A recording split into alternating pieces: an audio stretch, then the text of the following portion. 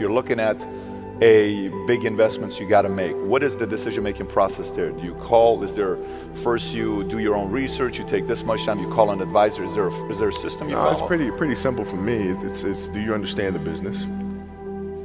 Is it a business that you can help in some form or fashion?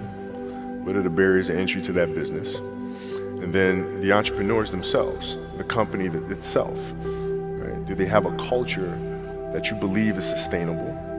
Are these leaders people that you believe in? Are they people that are obsessives?